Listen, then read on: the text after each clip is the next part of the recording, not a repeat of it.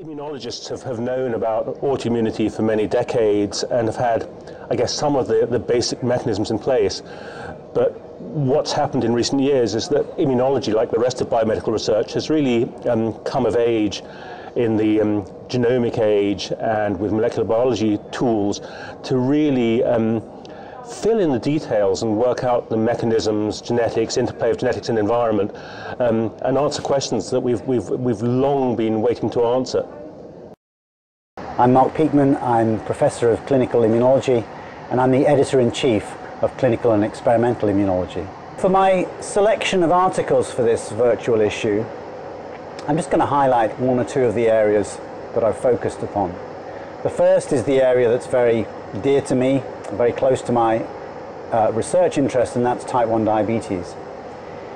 It has been thought for many years that this is an immune-mediated disease, but the exact pathways involved, whether they be adaptive or innate, whether they involve T cells or B cells, that's become a little bit more murky and controversial in the last couple of years. And so I was really happy to receive an article trying to capture a lot of that evidence and a lot of that discussion and put it into a context that we can use going forward. And Stuart Mannering's article does that particularly well, I think.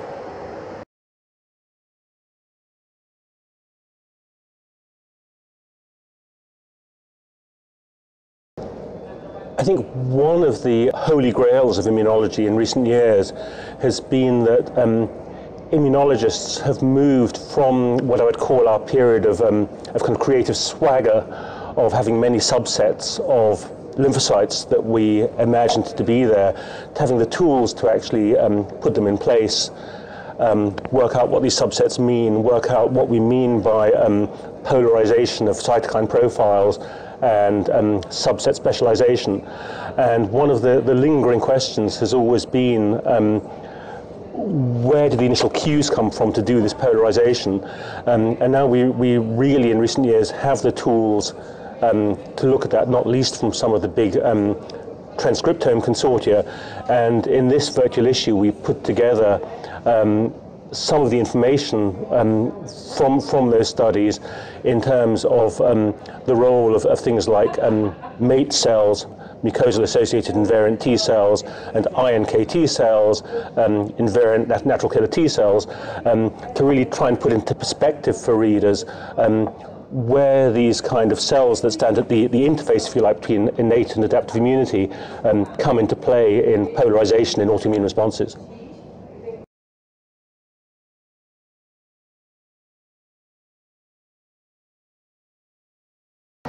An aspect of the journal that I have really tried to promote since I became Editor-in-Chief has been to capture activity that doesn't fall into autoimmunity or infectious disease, but really lies in the field of clinical immunology practice.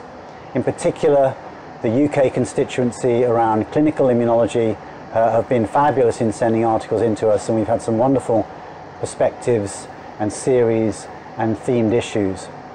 And so in this particular themed issue, I was really happy to bring in an article on IgG4-related disease. It's a relatively new area of interest, but I can see that article being a real landmark of telling us where we are in understanding how this disease arises and what its consequences are.